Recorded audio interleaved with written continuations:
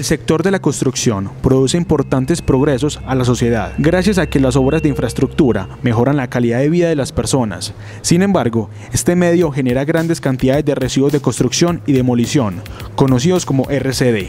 Estos, en la actualidad, no cuentan con una buena recolección y separación, lo que impide una correcta reutilización y reciclaje. Con el objetivo de afrontar esta problemática, el Semillero de Investigación en la Construcción, SIC, ha trabajado en los 2 últimos años en el aprovechamiento de los RCD como material para la fabricación de mampuestos. La actividad constructora es, después de la explotación de hidrocarburos, la segunda actividad que impacta más directamente el ambiente. Entonces, el propósito inicial fue precisamente tener un medio o una forma diferente de hacer ingeniería, de hacer arquitectura. Estamos identificando algunos materiales de uso masivo como el concreto y hemos querido dejar esos ciclos lineales y empezar a intentar tener ciclos que puedan de una u otra manera cerrarse, aunque no totalmente, y entonces utilizar esos residuos como materia prima para un nuevo proceso. En este caso sería como agregados para la construcción de mampuestos en tierra. Este tipo de proyectos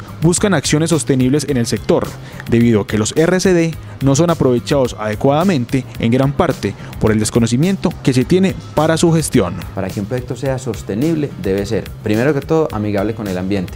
Segundo, que sea sostenible desde el punto de vista económico, es decir, que genere esa rentabilidad que los accionistas o los dueños del proyecto están solicitando, teniendo en cuenta que debe ser amigable con el ambiente. Y tercero, que tenga un impacto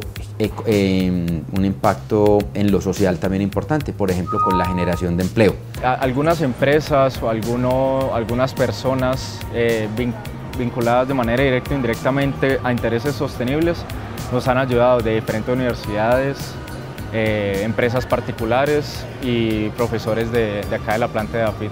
Actualmente, dado la problemática que encontramos con los RCDs y las experiencias que podemos estudiar de cómo los aprovechan en otros países, estamos desarrollando ladrillos con agregados de estos residuos de construcción y demolición. La idea que tiene este semillero para próximos proyectos es utilizar los resultados de sus trabajos anteriores como escalón para continuar el avance en el tema de la construcción sostenible.